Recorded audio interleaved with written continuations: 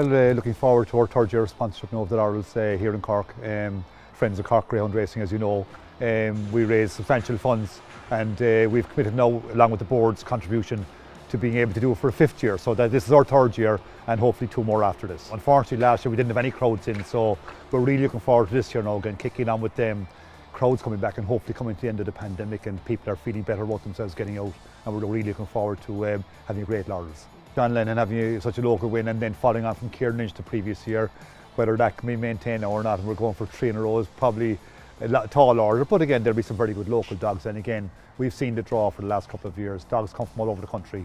Once the derby is over in Dublin, it's really something to look forward to. With the lads on the committee there, Vincent O'Donovan, Tony Winters, Damien Holland have done fantastic work, and all the lads on the committee, I'm probably leaving them all out now, but it's been a phenomenal fundraising effort, and contribution from the local people here in Cork. And again, I've always said this, people who weren't involved in the game for years came out to support us, and that's the most pleasing factor of all.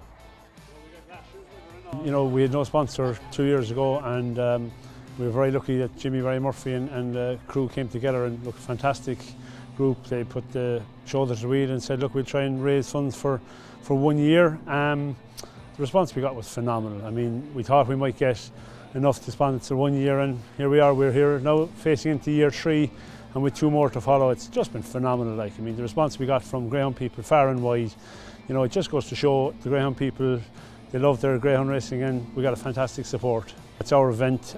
We've had some great nights in the Old Western Road, and you know, here in Curraheen Park, it's just an event that's unique in its own right.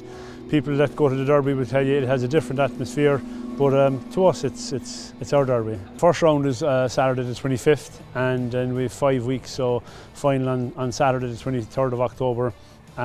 Always a great event, hoping for a great entry, and hopefully, you know, with restrictions somewhat eased this year, that we'll be able to get back to some form of normality. The Laurels is a very special occasion here in Cork, and we look forward to it immensely now over the 5 weeks that's going to happen. So it's great memories from last year, obviously, and great to see the launch here today. The owners weren't able to come down last year, so they were unlucky not to come down, you know, so hopefully this year will be different for us. We hope to have 3 or 4 in it for this year, all going well. Well, I suppose we got a notion there one night. We were looking for a sponsor for the Laurels, and a couple of us got talking. We came up with an idea that this was the way to go. And you know, we thought we might give 1 year if we got lucky. And the wheels started flowing and everything. Everybody came on board, and they put their hand in their pocket.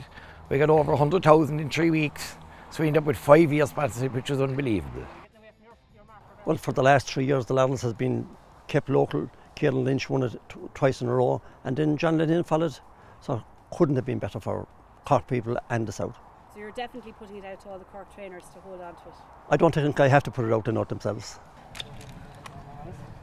It's just fantastic to have the same event coming up again, and what is great is the same people are here, the same people who came to our rescue a couple of years ago. They're all still actively involved and all as enthusiastic as ever. Looking forward to a great Laurels. Hopefully we'll get people in, and we'll make up for lost time for last year, and we'll have a big crowd here for all the rounds of the Laurels, and hopefully we'll get another local winner. I just wish them all the very best, and I just hope that they produce a Cork winner.